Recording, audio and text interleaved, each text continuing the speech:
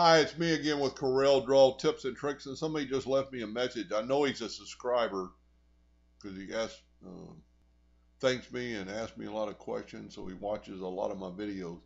Just 23 minutes ago, how do I break the sides apart so he's able to make one of the sides a dotted line? And he's talking about my triangle video I just made last night.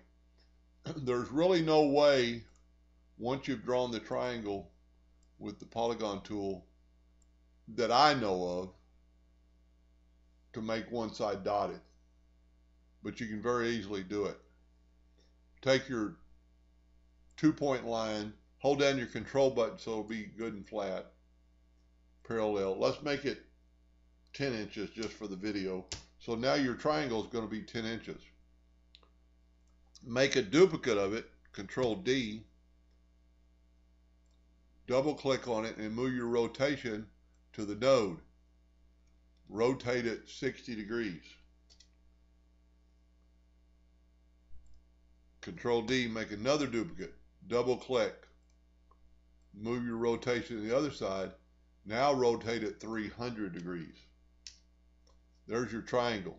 And all four or all three sides are not together.